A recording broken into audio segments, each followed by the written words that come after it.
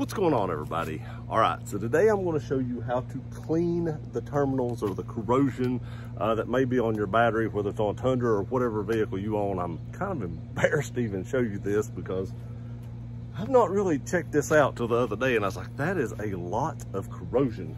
So what I did was I went to Advanced Auto Parts and just bought this Die-Hard battery cleaner. It comes with almost everything you need. I did go to like Harbor Freight and buy some 7mm gloves. I would recommend wearing gloves doing this anyway, but I did get a cut on my finger, like a pretty deep cut from a bipod. The bipod bit back last night, and so I don't want to get battery acid in that. But it comes with the little covers that go, not covers, but the little gaskets that go on the bottom. It comes with a battery protectant spray, terminal cleaner, and if you twist this, can't remember which way to twist it, it has the other side terminal cleaner, the cable cleaner. And then it also comes with battery cleaner spray, which is what we're going to start out using first. So let me set the camera up. I'll show you how horrible my terminal is, and we'll go over how we're going to clean it. Okay, one more thing I recommend would be wearing safety glasses. You don't want to get this in your eyes. I'm going to wait and put the gloves on until actually I start cleaning this, but you can see right here just how horrible that is. I mean, that is so bad. So this cleaner actually says shake spray can lightly, spray liberally over battery surface and all areas where corrosion deposits exist. Avoid spraying into battery cells. Wait a few minutes, flush with water, and wipe dry with cloth or paper towel. Use wire brush for heavy deposits on terminals and connectors. Repeat application if necessary.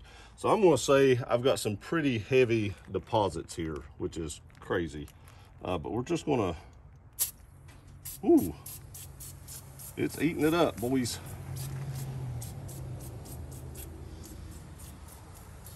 It is going to work on that stuff.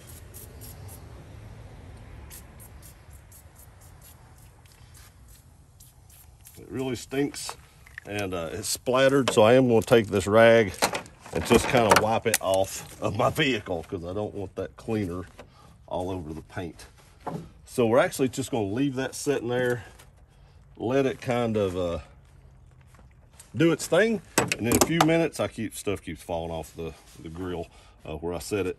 But we're going to let it do its thing, and then we'll come back and kind of spray it off with some water and see how well it works.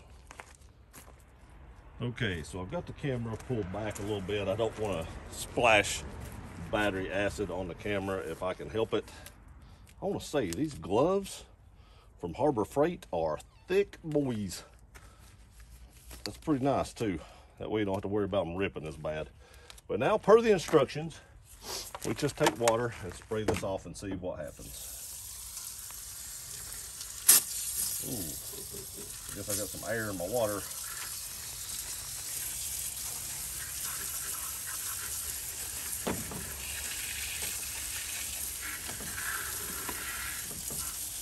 All right, so let me scoot you up and show you. It didn't get it all off. Let me see here. So we're going to have to take a wire brush to this and try to get as much off as we can. And then we'll actually take the terminal off. And I don't have like a regular wire brush, so we're just going to use the one that come with it. And then we'll actually take the terminal off and clean it that way, or actually the wire off and clean it that way. There is a lot of battery acid on this. A lot.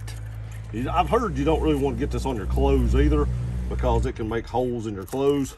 So wear something you don't, it's old and you're not extremely worried about when you do this. Let me rinse this off a little bit.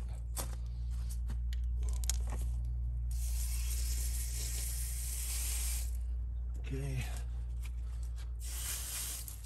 just want to rinse this off again. That is looking way better.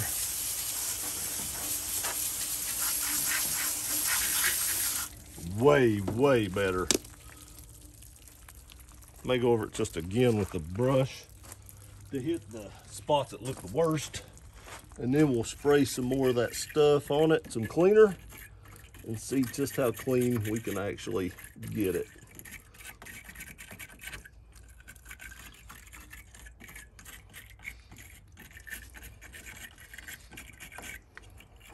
And I did cover up my switch 4 system. I ain't got it completed yet.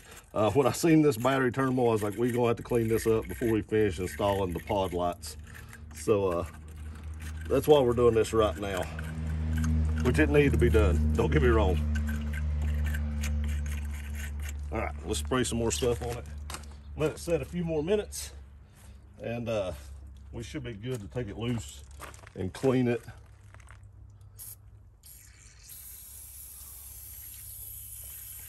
There we go. The negative one looks great. Again, gonna take a rag and kind of wipe off the overspray or the splatter.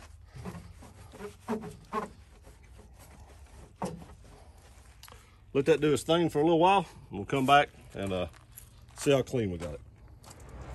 Okay, it looks like it's bubbled down for the most part, so we're gonna spray it off again.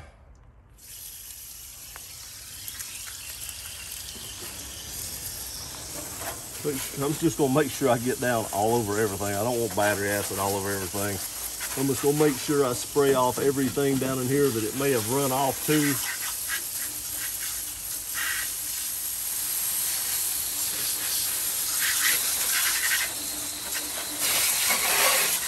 Spray off my grill there a little bit.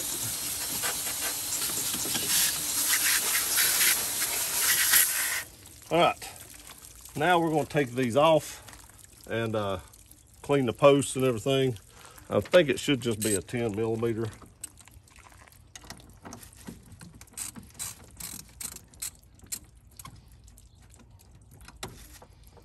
Negative off. Oh no, that one is breaking. That's bad. That's bad. The bottom is breaking off of this. The top is still holding, but the bottom is breaking. It may have corroded so much that it actually doesn't want to come off. So we may not actually be able to get that off, because it does look like it's trying to break, which is a very bad thing.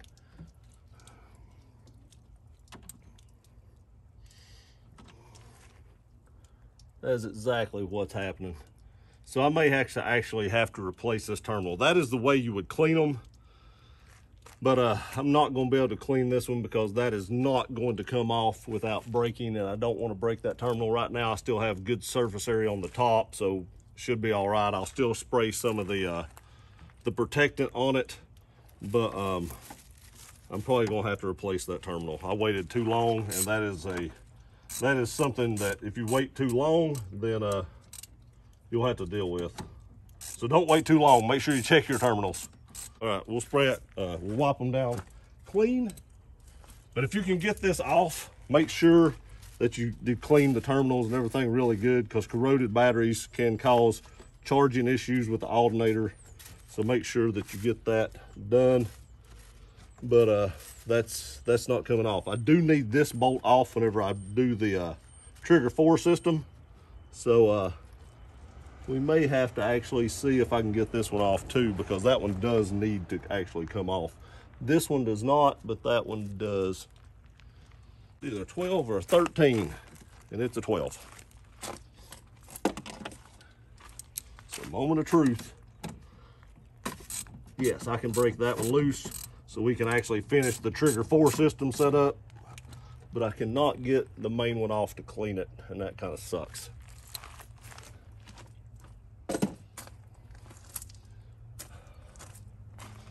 I am going to try to get some more of this underneath here off though. Those are some chunks coming out of it. There we go, spray it off again. I know we just dried it off, but I didn't see that chunk come out until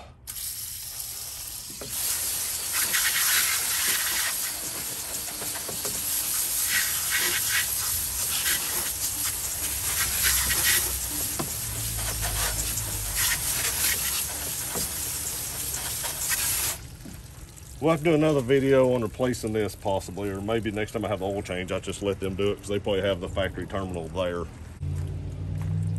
Okay, again, let's wipe everything down clean, dry.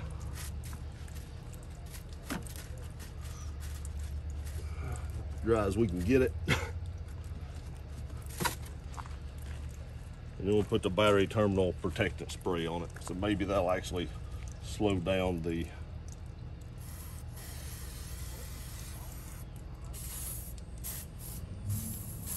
all right.